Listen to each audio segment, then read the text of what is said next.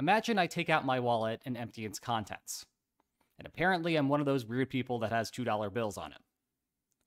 In any case, I shuffle the bills together and then put them out in a line, just like this. We're going to now play a game where we take turns removing one of the end bills. You'll go first. With that first move, you'll have the option of taking this $5 bill or this $2 bill. If you were to say take the $2 bill, then on my turn, I would have the option of taking this $5 bill or this $1 bill. We'll keep playing this game, going back and forth, each taking either of the endpoints of the money until all of the money has been removed from the table. Whoever accumulates the most money through this process will win all of the money. Here's the puzzle. You're going first. Find a strategy that guarantees you a win. And if you think that's too easy, here's a harder one. Find a strategy that wins no matter how the bills are arranged.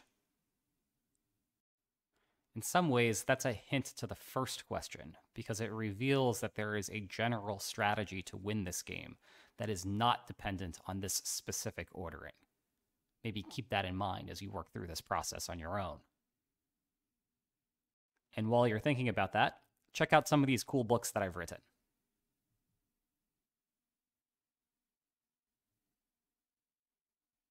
Here's the solution.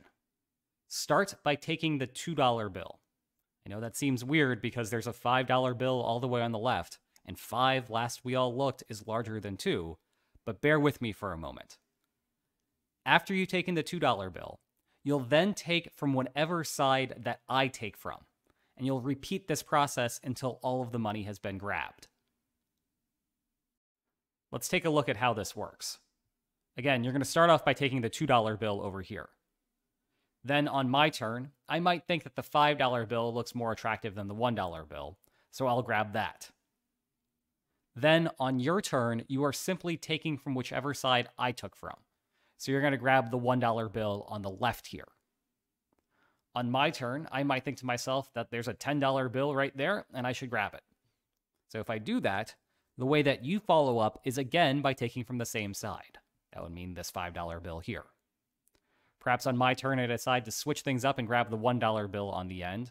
And again, you will follow through by grabbing from the same side, thereby taking that $1 bill. On my turn, I might think to myself, I have a sweet $10 bill right there, and I grab it. And you'll also grab the $1 bill from the right.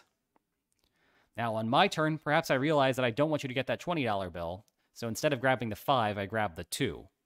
You'll also grab from the left side, and that $5 bill there. And you'll notice that now I am in a situation where I cannot get that $20 bill no matter what I do, so I might as well grab the $5 bill. You'll grab the 20, and I'll finish with this $1 bill. Totaling everything up, you have $35. I only have $34. Congratulations, you've won. Why does this work? It may help to see this rearranged in the following way. Notice that there are 14 bills in total here.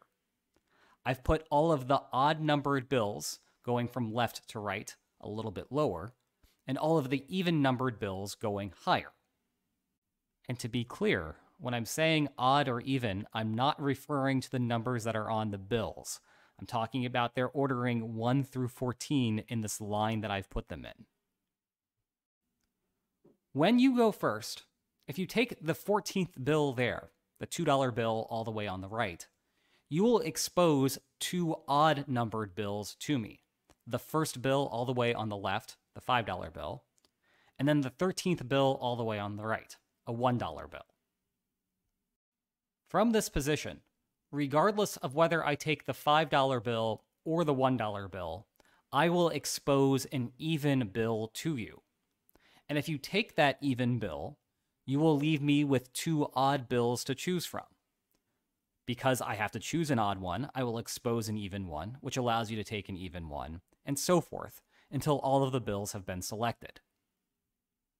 This is just a fancy way to manipulate things to ensure that you get all of the even bills.